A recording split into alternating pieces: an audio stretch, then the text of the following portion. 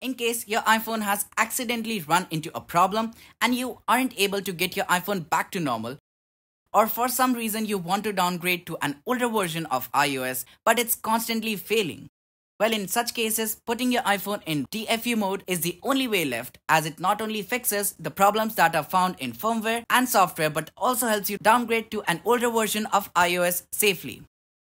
And in this video, I'll show you how to put your iPhone in DFU mode using two ways, and also show you how to exit it safely and easily.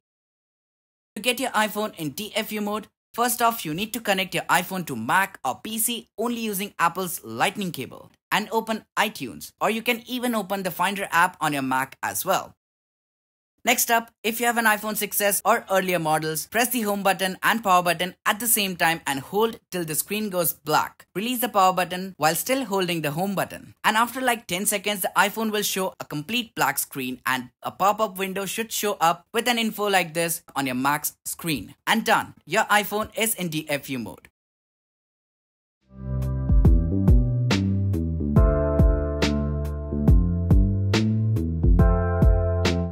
For the iPhone 7 and 7 Plus users, you need to press and hold the volume down button and power button at the same time. Release the power button while still holding the volume down button for like 10 seconds. And after that, the iPhone will show a black screen completely and a pop-up window showing an info like this within the iTunes app. And done, your iPhone is in DFU mode.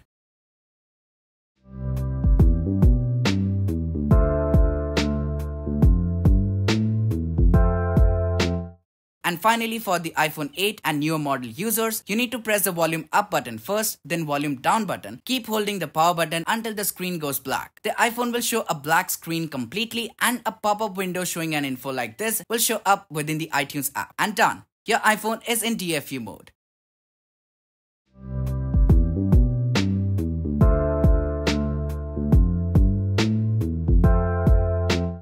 Now to get out of DFU mode, you need to follow the same steps based on your iPhone generation, but this time you need to release the power button when you see the Apple logo. That's it, your iPhone will be out of DFU mode.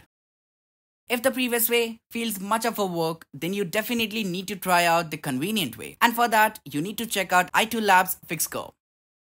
And while using iToolab's FixGo for the same, first off you need to connect your iPhone to Mac or PC and open FixGo. Next up, click the standard mode option. Click Fix Now to get started. In this step, the FixGo software will provide you with the firmware package that is needed to fix the problem. Once the firmware has successfully downloaded, you need to click on Fix Now to begin the process of repair. And the process of repair will begin soon after the process of verification and unpacking is completed.